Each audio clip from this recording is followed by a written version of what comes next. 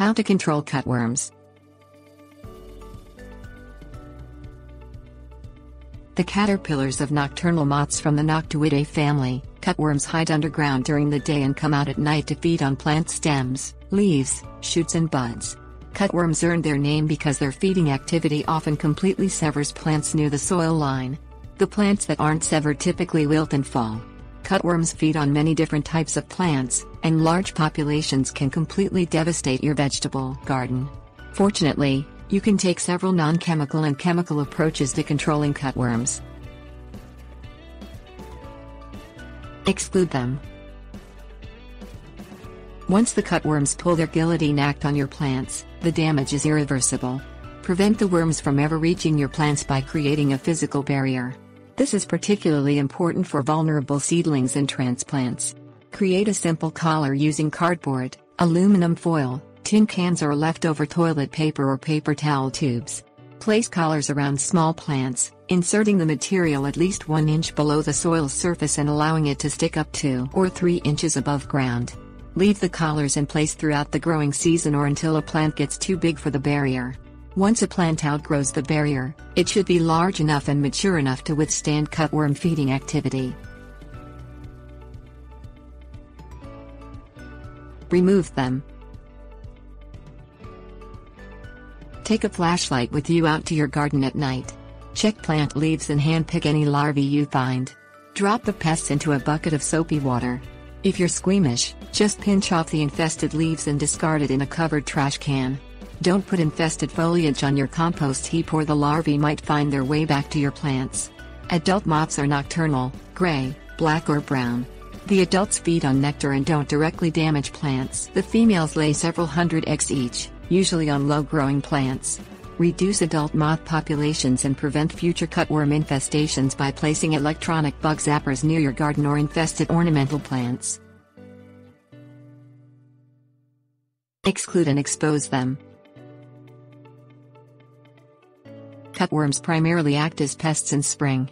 Removing weeds and old plants at the end of the growing season reduces the number of feeding sources and egg-laying sites in your yard. Leaving a 3 to 4 foot buffer of dry soil around the perimeter of your garden might make the space unappealing to cutworms. Tilling your garden soil exposes overwintering cutworm larvae to the elements and hungry birds. It also gets rid of remaining plant debris, which discourages the females from laying eggs in your garden. Just after harvest ends, till the soil to a depth of 6 to 8 inches. Wait 2 to 3 weeks and then till again to a depth of 2 inches. Wait until spring and then cultivate the soil 2 inches deep about 2 weeks before you plan to plant. Treat with Carbaryl. Large gardens and yards might need insecticidal help to control cutworms. Protect your plants during a severe infestation with an application of a Carbaryl dust. Carbaryl dusts come in ready-to-use shaker cans. Use the container to lightly cover the tops of leaves and stems with a thin, uniform layer of dust. Repeat treatments every 10 to 14 days for as long as cutworms remain active.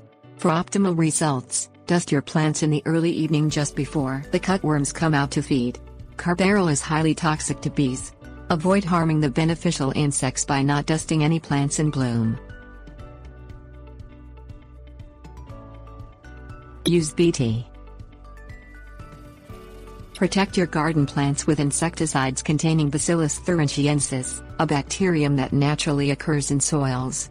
This caterpillar-killing bacterium works by messing with the pest's stomach lining, making it stop eating and die within just a few hours of contact. Although Bt eliminates moth larvae, it won't kill beneficial insects or have any effect on people, pets or plants. One product recommends mixing 3 to 4 teaspoons of Bt product for every 1 gallon of water. Use a small garden sprayer to thoroughly cover the foliage, including the tops and undersides of leaves.